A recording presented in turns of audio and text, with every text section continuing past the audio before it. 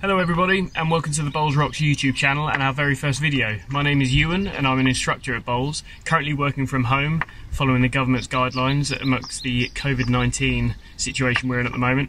I'll start by saying I hope you're all keeping well, looking out for each other, staying distant where you need to and keeping your hands nice and clean. We're going to be doing a few videos now from Bowls with a view of giving you some things you can do at home, some challenges, some skills, new crafts, and this is for mums and dads to keep your kids entertained and for kids to keep yourselves entertained.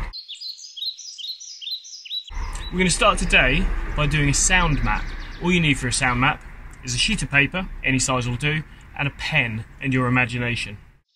All you then need is a bit of an outdoor space, so if you have a garden, that's perfect. If you don't have a garden, an open window will do, just see what you can hear outside.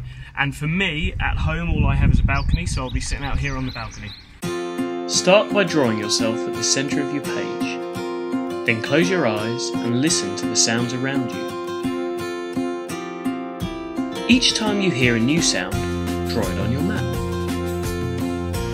It might be an aeroplane, a car, birds flying overhead, or insects buzzing around you. Whatever you hear, make sure it goes on your sound map. Once you've finished your sound map, you can colour it in, you can use any arts and crafts you fancy to make it look as pretty as possible. And remember, if there are any animals you hear that you're not entirely sure what they are and you can't find out, use your imagination. Make them as fantastical as you fancy.